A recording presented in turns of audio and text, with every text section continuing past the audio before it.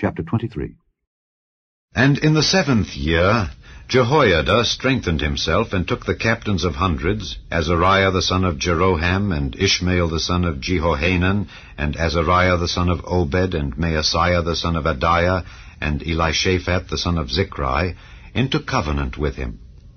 And they went about in Judah, and gathered the Levites out of all the cities of Judah, and the chief of the fathers of Israel, and they came to Jerusalem.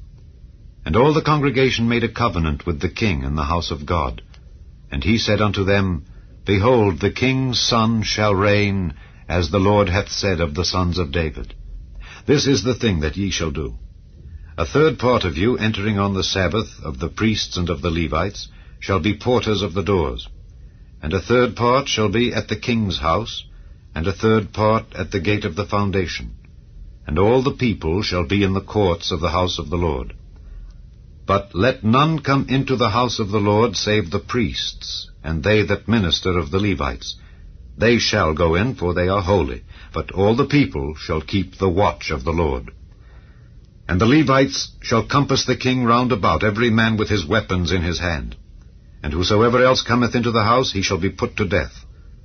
But be ye with the king, when he cometh in, and when he goeth out.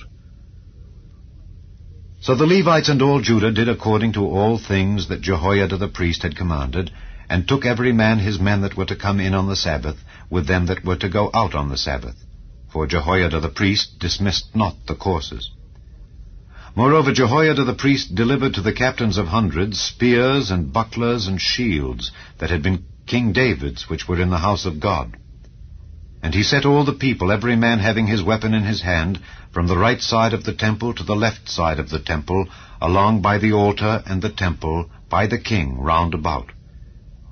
Then they brought out the king's son, and put upon him the crown, and gave him the testimony, and made him king.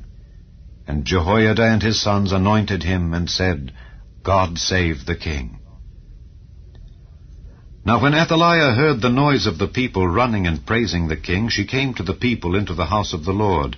And she looked, and behold, the king stood at his pillar at the entering in, and the princes and the trumpets by the king.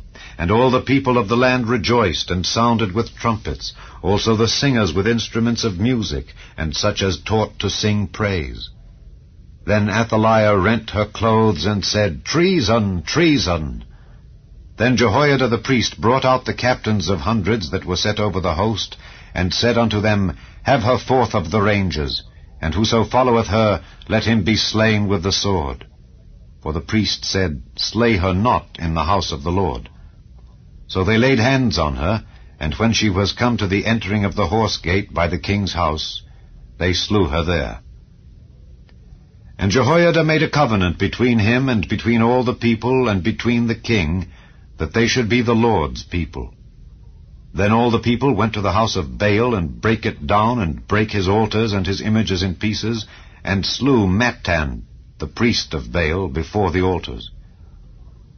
Also Jehoiada appointed the offices of the house of the Lord by the hand of the priests the Levites, whom David had distributed in the house of the Lord, to offer the burnt offerings of the Lord, as it is written in the law of Moses, with rejoicing and with singing, as it was ordained by David. And he set the porters at the gates of the house of the Lord, that none which was unclean in anything should enter in. And he took the captains of hundreds, and the nobles, and the governors of the people, and all the people of the land, and brought down the king from the house of the Lord. And they came through the high gate into the king's house, and set the king upon the throne of the kingdom. And all the people of the land rejoiced, and the city was quiet, after that they had slain Athaliah with the sword.